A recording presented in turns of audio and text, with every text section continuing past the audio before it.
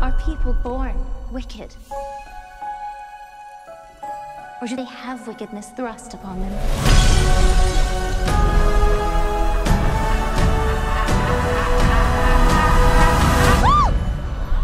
You're green.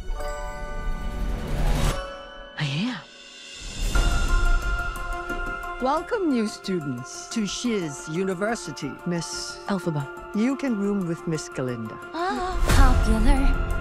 I know about popular. Oh, I saved you some space, by the way. Do you really think this is fair? I do not. I was promised a private suite. But thanks for asking.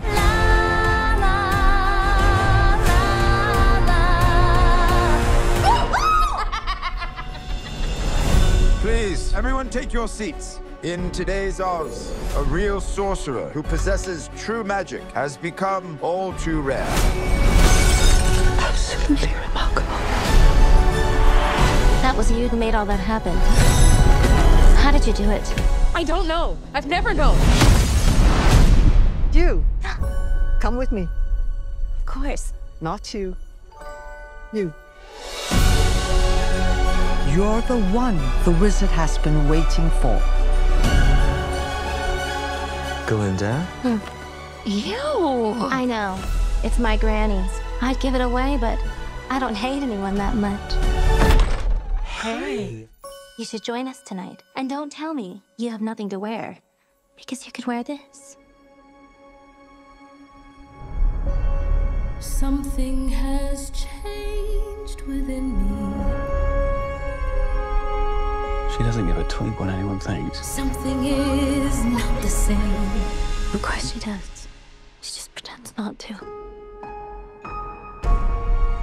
The wonderful Wizard of Oz summons you to the Emerald City. Come with me. What? To meet the wizard. I couldn't possibly. This is your moment. I'm coming.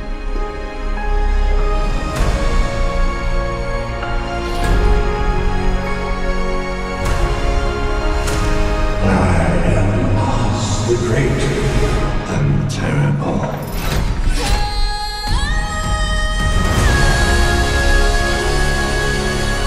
Something bad is happening in Oz. The best way to bring folks together is to give them a real good enemy.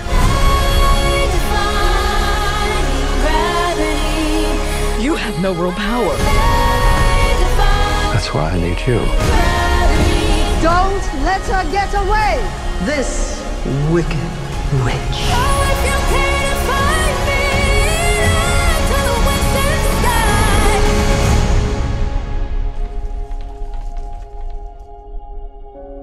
Don't be afraid.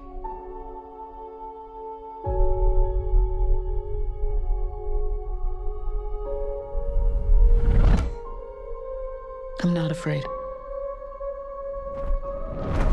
It's the wizard who should be afraid of me.